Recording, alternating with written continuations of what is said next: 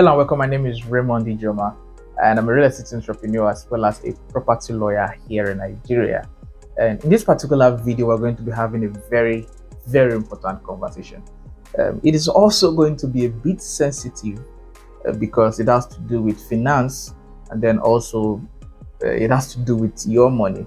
We're addressing Nigerians in diaspora specifically in this particular video, and we're going to be having a conversation with you specifically as it relates to how to build sustainable wealth through real estate investment in Nigeria, how to build wealth through real estate investment in Nigeria.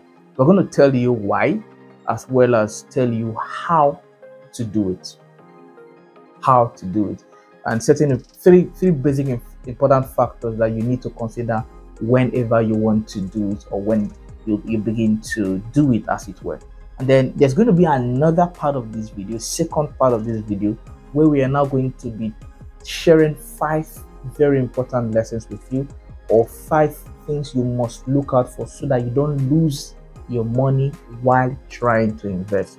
It is one thing to make decision to invest in Nigeria, it's another to lose your money in the process. And from experience, I haven't done a lot of transactions for Nigerians in diaspora, because for certain reasons, most of our clients are people who live abroad, right? And we've had a lot of experiences, we've intervened in a lot of issues, transactions, family matters, and all of that. And the truth about it is that most of those issues could have been avoided. So based on experience over the years, we are also going to share with you in the next video coming in after this one, how not to lose your money in the process of investing in real estate in Nigeria. I mean, that's so much value already, and you may want to consider subscribing to this video. That is if you are yet to do so. This video is brought to you by Fortreal Limited, a real estate company registered here in Nigeria, and we bring you the very best of real estate investment opportunities, and everything in between. We are now being called the cash flow company, and the basic reason for that is because we prioritize appreciative assets as well as rental income. So altogether, our priority is to ensure that you have cash flow that is good enough and can make you smile to the bank. So yes, let's start the conversation somewhere around letting you know that I mean, we have certain figures, certain statistics. We have numbers that give us the average salary of those who live in the diaspora. So this is the why part of the conversation, why you should consider investing in real estate, and then also using it as a strategy to build sustainable wealth. Now, on the average, from the information of statistics or research that we did, we discovered that the average salary of somebody who works in the US is around, say, $30,000 to $90,000. This is from the Bureau of Statistics, Labor Statistics, right? While for somebody who works in the UK, you're looking at around 33 to 40,000 pounds yearly, right? And for somebody in Canada, it's about the same range. And for most other countries, we might even bring it down to, say, around $20,000, right? And when you look at that, that is hard currency, right? And then when you translate it to your country, specifically in our conversation right now, Nigeria, you're looking at, say, around 20 to 30, 40 million naira per annum. 20 to 40 million naira per annum. I quite understand that cost of living, the standard of living in the US is something else. I have friends and we have clients in the US, and one thing is certain. I mean, you have bills to pay, responsibilities to handle, taxes, and all of that. I quite understand that. But I'm going to draw my reference from a client of ours who has been not only an inspiration based on what he does, but I think can also be an inspiration to you. I wish we could bring him up here on this platform to share his story and also share with you how he's been able to do what he has done over the years, but that may not be possible. So we want to draw inspiration from his story and as an example to deliver the message of this particular video. All right, so for this our client, we don't exactly know what he earns, but he invests around 10 to 15 million naira every year in real estate. He doesn't buy houses. What he buys is lands, right? And then that means that his priority, as it were, based on that, is appreciative assets, appreciation in the real estate, right? So if let's go by the 10 million naira figure, if he's able to buy land for 10 million naira every year for 10 years, if you look at that based on 10 million naira per year across a period of 10 years, then he would have generated or built or or now possesses an asset base of 100 million naira. 10 years, 10 million naira times 10 years will give you about 100 million naira. But I am wrong, because there's something referred to as compound interest. The idea or the concept of compound interest at the end of the day does something to all of those investments. But first, the property or the land that he bought 10 years ago has appreciated and is no longer just 10 million naira.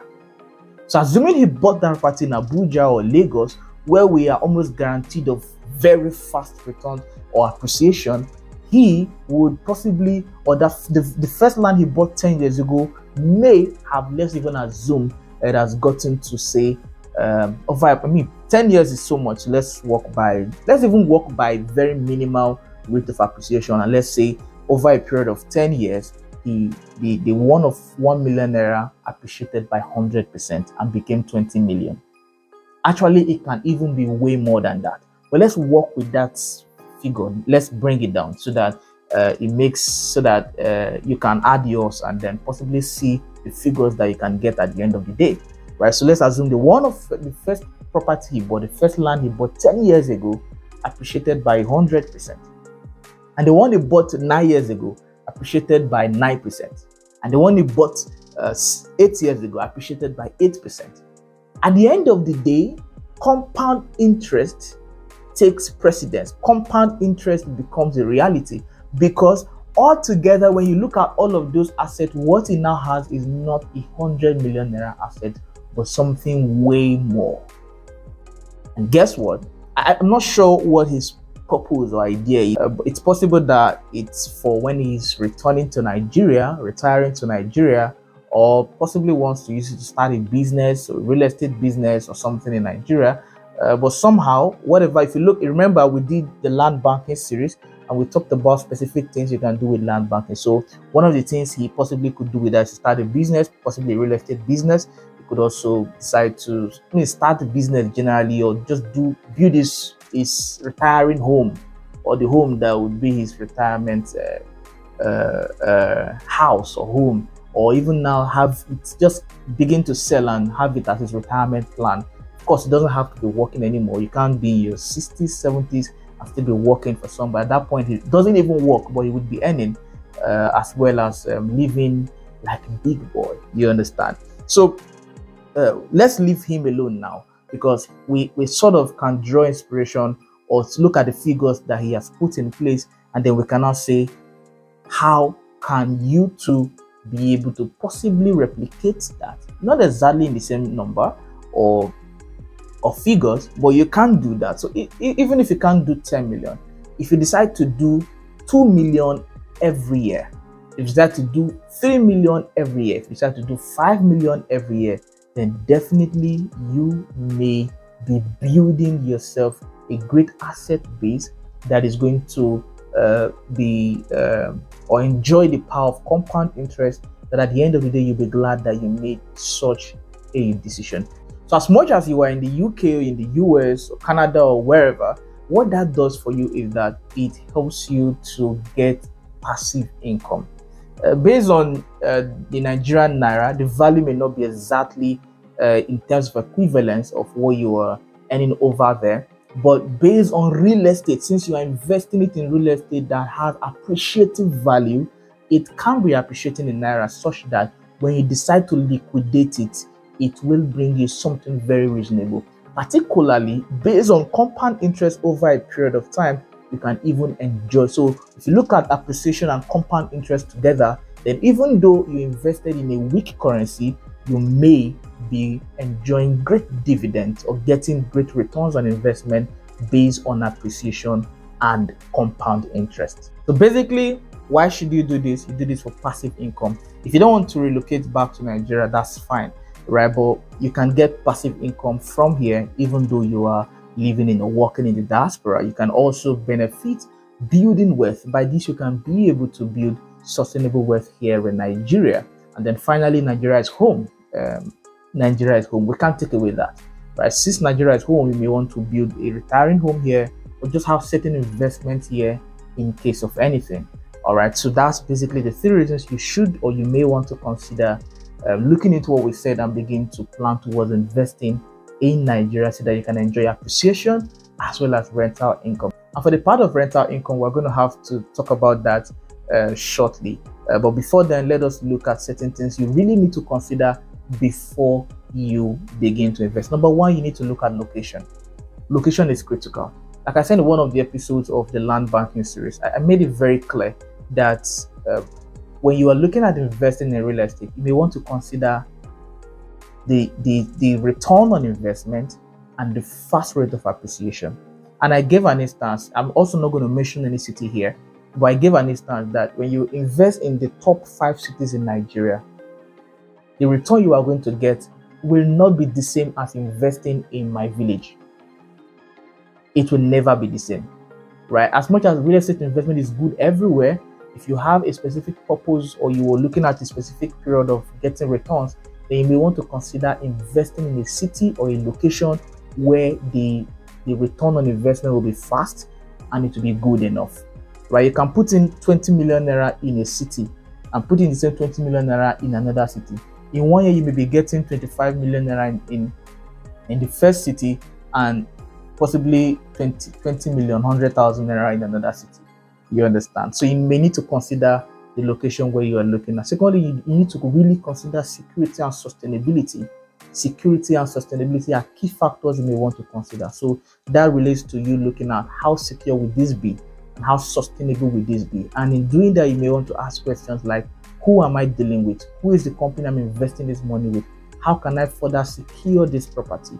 Right? So that is really critical to the question of security and sustainability. What are the legal systems you are putting in place to ensure that this is secure and sustainable? And the last thing that we're going to have to talk about here is the purpose for which you are buying. The purpose has to be ascertained from the very beginning so that you make the right move.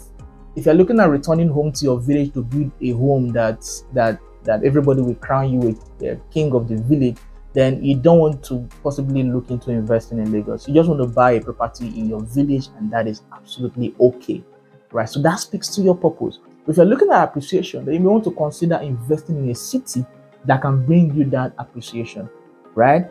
If you're looking at a rental income, you may also want to consider investing in a city that gives you good appreciation for your money. I mean, good rental income for your money.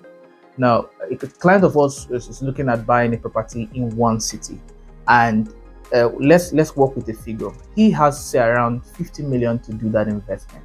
We're looking at the city, and in the course of having that conversation, we mentioned another city, right? And the 50 million naira he's planning to invest in this city will give him around 2 million naira rental income every year. However, if he puts that same 50 million naira in the second city, is going to be getting around 4 million naira rental income. So at the end of the day, it falls back to what exactly or why am I doing this? What is the purpose for which I have or I want to do this, right? So if it's rental income, then you also want to, that especially if you are not location biased.